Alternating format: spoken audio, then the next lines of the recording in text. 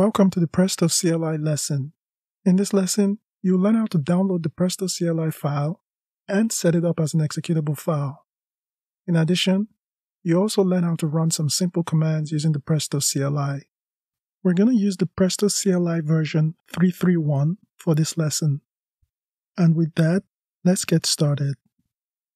In order to download the PrestoCLI, open up a web browser and enter in the following URL: PrestoSQL.io/docs/331. This is very similar to what we did in order to install the Presto server. Now, under the installation section, click on Command Line Interface. Once the new page opens up, right-click on the PrestoCLI jar. You should get a pop-up menu. Select the Copy Link option. Once this is done, minimize the web browser and open up a terminal. Navigate back to the Presto-installation folder you created earlier. And once you're in there, use the curl command to download the PrestoCLI. Remember that link to the PrestoCLI we copied earlier? This is where we use it. Essentially, it acts like a normal Unix executable file.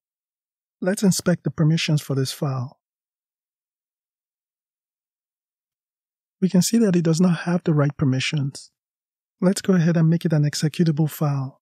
And to do this, we're going to use the chmod command. After the change, let's inspect the file permissions again. We want to confirm that it is now an executable file. In order to use the PrestoCLI, you need to make sure that the Presto server is actually running. And so let's open up a new terminal and make sure that we kick off the Presto server.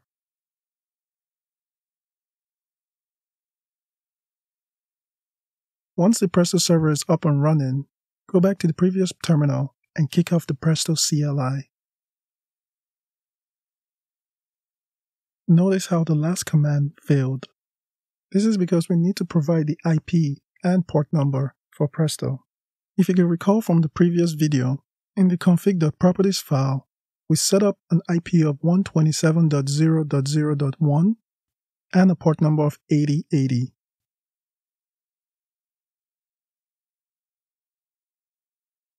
.127.0.0.1 is localhost, and so here we can use localhost or that IP address. Why don't we just use localhost for now? And with that, the PrestoCLI is up and running. Let's take it for a spin. Let's try the show catalogs command. We see the Hive, MySQL, and Kafka here because we created .properties files for them in the catalog folder earlier.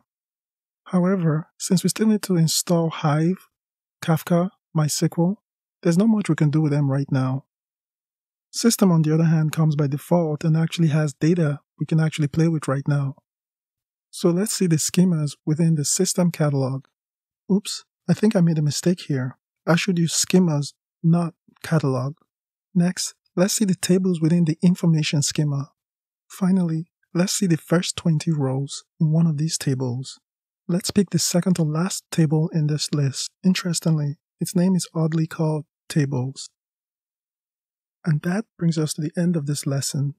In this lesson, you've learned how to download and set up the PrestoCLI and also how to run commands from the PrestoCLI.